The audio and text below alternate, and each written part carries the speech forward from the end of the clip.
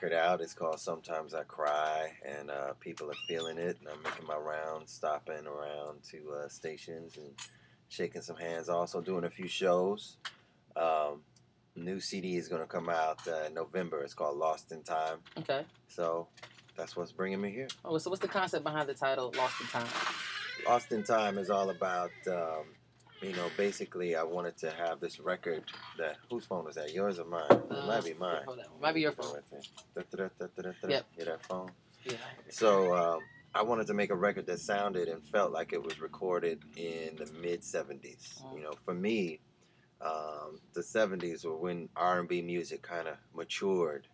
Uh, and when I'm a child of the 70s. I grew up just being bombarded with this great music of Marvin, of Al Green, of Rufus with Shaka Khan, and the OJs and the Stylistics, and that's what my musical, development was influenced by. So I listen to the radio today, and there's a lot of strong artists out there, no doubt, but I feel like there's a level of that passion that's missing on the consistency that it was back in the day. I think back in the day, uh, when people recorded a song, it had to be about dope musicians because they didn't have the technology to like sequence or put something in Pro Tools or this, that, and the other. So you had to come to the studio with skills. You had to be able to sing, and you had to be able to bring it all together. And I think there's definitely a level of that passion that's missing. And with this record, Lost in Time, as the title, as the title kind of hints towards, I wanted to bring that back. I wanted the old heads like me to listen to this record and, remember what it felt like to hear music like that.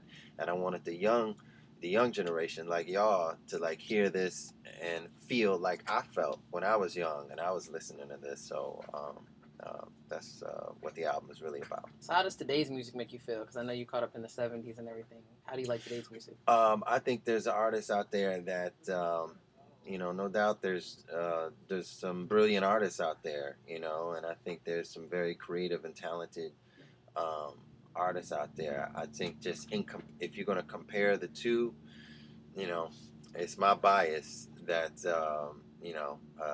there's really no comparison to the level of musicianship from back in the day.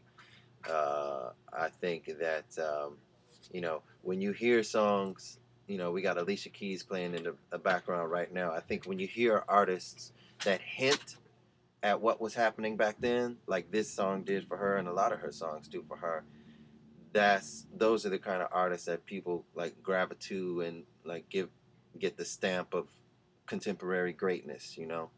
So, and I think the reason for that is, they are very well aware of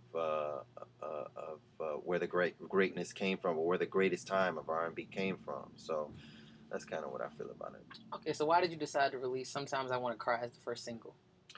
To be quite honest, it was not my decision. Okay. It was I basically just had this relationship with my record label where they basically just broke me off the money I asked for to record the record I wanted to make. And once I had demoed everything to the point where I felt like it was good enough for them to listen to, I kind of just went up to Warner Brothers and I let a few people hear the demos, and they were just like, wow. And they listened to the whole record, and they just thought the entire record as a piece, a body of work, was just incredible. And they kind of chose Sometimes I Cry as this song that kind of summed up a lot of the passion on the record, and would kind of like immediately get people's attention to want to listen to the rest of the record. So I'm glad they chose it. Okay. I was also watching something very interesting on YouTube with your daughter India. Y'all was doing a duet and everything. Yeah. Is she thinking about breaking into a singing career? Yeah, she's extremely talented in her own right, and unlike her father, she's also very academically. She has a strong academic prowess as well. So I'm really encouraging her to.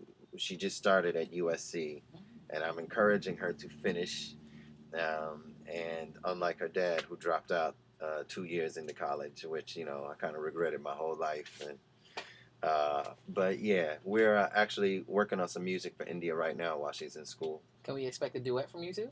Yeah, actually, India's singing a song with me on the new album. It's called Summer Love. Okay. But yeah, when we get her stuff cracking, I would love to do a duet with my daughter. That sounds awesome. Also, you've had one of the most popular duets of all time with Tamia. What are your top favorite duets of all time? That's a good one. Let's see, my top favorite duets of all time. The first one that comes to mind is going to be Roberta Flack and Donny Hathaway. Where's the Love? Let's see. Yeah, I'll go with that. Okay, I'll just stay right there. Okay, that's a good selection. Yeah. Also, can we expect another duet from you and Tamia in the future? Because I saw it on Twitter. Everybody was like, That's funny. That's funny you mentioned that. I was just telling Tracy from another radio station that I just kind of threw it out there on Twitter. I was like, hey, y'all, do you think Tamia and I should do another duet? And then we got a barrage of tweets like, hell yeah, y'all need to do that. That was the best wedding song ever. And so I texted Tamia, and I was like, Tamia, you seeing all this? And she was like, yeah, I see it. I think we need to get back in there. So, I mean, it's something that could be nice for the next album. I think that'll be awesome. Even if you came to Howard University, perform Crandom Auditorium, we would love that out here. Oh man, I would love to do that. Yes, we should. We're gonna work on getting that done. You can probably pull some strings. I know you can. So we're gonna definitely. I don't know the strings here. You know them. Well, I got a few strings. I can't really toot my own horn. I'm all right. I'm just doing this radio thing. You're doing it well. Thank you so much. Well, I've had a great time interviewing you, and let people know where they can buy the album when it comes out. Everywhere where people speak any language. Okay. So yeah, no, but the album will be out in November. It's called Lost in Time, and it'll be all over. All the stores, iTunes. You might want to buy 2 of them. You might want to have one for your car. You might want to have one for your house.